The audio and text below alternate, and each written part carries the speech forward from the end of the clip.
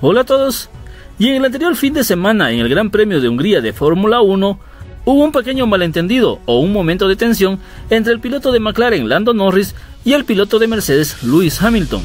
Este dio una pequeña conversación a Lando Norris, quien en ese momento se encontraba bastante furioso, ya que su equipo había ordenado que deje pasar a su compañero de equipo Oscar Piastri para que así obtenga la victoria.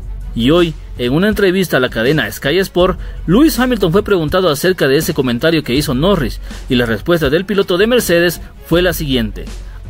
Pero antes de continuar con el video, no olvides dejar tu me gusta, suscríbete aquí al canal y comparte este video con todos tus amigos.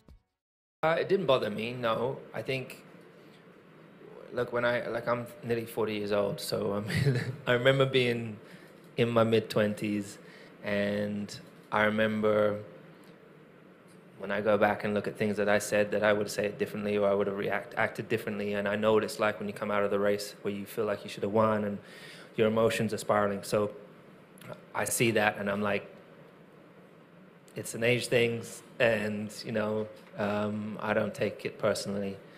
And I think ultimately all us drivers, all us competitors, we do put a lot of pressure on ourselves. That's how we do what we do, and I don't think you can be particularly great without putting pressure on yourself in life. You've got to aim high, and you know, if you fail and you're like, that's the greatest thing ever, you're really relaxed about it, I don't think you're ever going to naturally achieve what you can potentially achieve. Can you be too hard on yourself? For sure.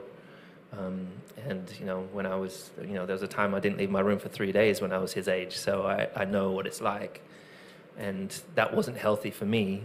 But I don't think Lando's locking himself in his room for 3 days at the moment, and I hope he doesn't. And I wouldn't invite. Yeah. I think what's important is just to continue to do what he's doing. He's driving great. They've got a great car, and they just need to keep working together as a team.